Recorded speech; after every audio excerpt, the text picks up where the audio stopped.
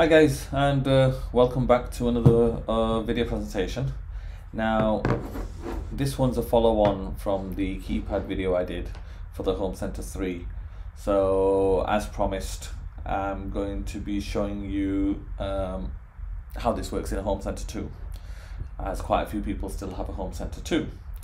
So I'm not going to go through with the actual device itself. You can just look at the Home Center 3 video for that.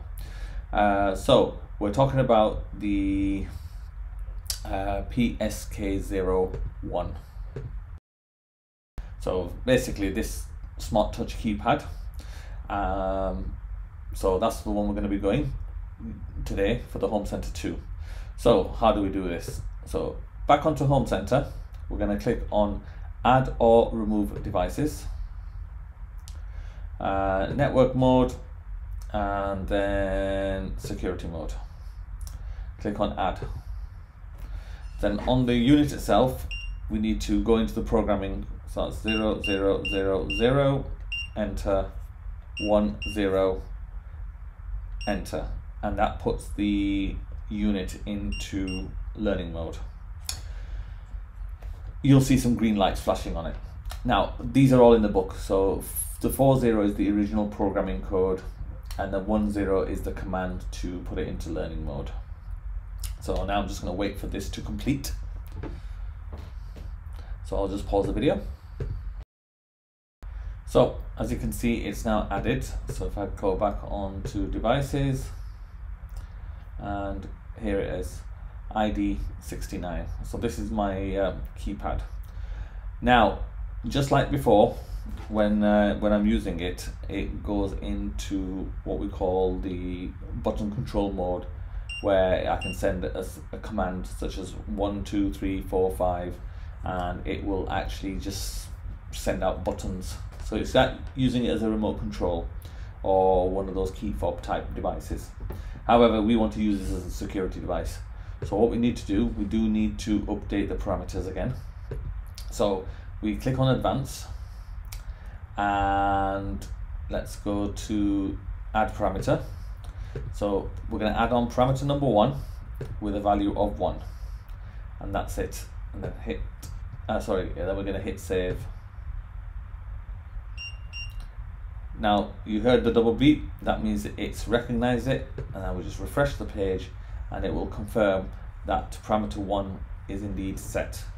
To make sure that's correct, when we press the enter key or the unlock key, the keypad displays green instead of blue. That confirms now we're in scene control mode. Okay, now let's start the synchronization process.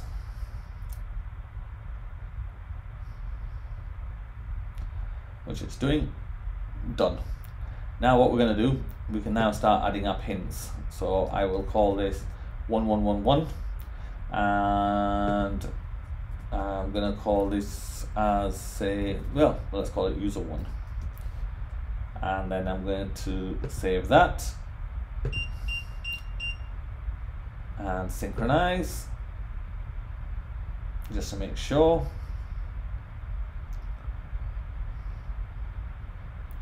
Now that's going to add in a second user, so we're going to say 2222 and user 2.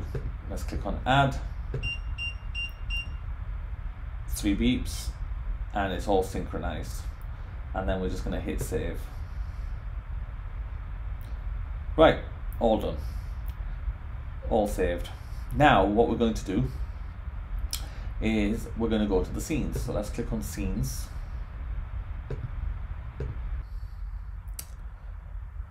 So click on the scene. Now I've already written this scene, so let me just click on it. So make sure it's automatic, etc. Name the scene. What you need to do is, this is going to be exactly the same as before. This will be available to download for a nominal fee of £5 from my website, and I'll just show you what changes that need to be made. So first things first is don't forget to change the ID in the trigger section at the top. So in my case, my ID was 70, so I put 70 and then the command. You also then need to put 70 here as well, local ID equals 70 there. And what I'm going to do is just comment out that line, hit save. So once you've inputted your ID there and here, the rest where it says user 1, now this has to equal what you've written for the device. So let me open link in new tab, click on here. Now on here you can see my labels are user 1 and user 2 that I've already done 2 of. Okay, so I have to make sure that this says user 1, this says user 2. That's where I got my debug here, user 1 and user 2. Okay, so the debug command is you will replace with whatever command you want it to do. Turn the lights on, turn the lights off, turn the alarm on, turn the alarm off, run a scene, don't run a scene, etc, etc. But the trigger, this has to match for ID person number 1, for person number 2, and so forth. Okay, so this label has to match these entries here, and that's it. Now just look at the debug window at the bottom. So wake up my keypad, put my code in, and then here user 1. So now just wait for it to turn green.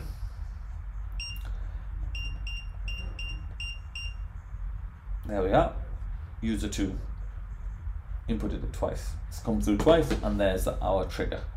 And there you have it. So a quick one on how this works, and straightforward to use. So as before, yorkshireautomation.uk, the shop section, and there you can download this file for the Home Center 2 for just £5. Right, short and sweet, and that's it for now. So until we meet it on the next one, see you around.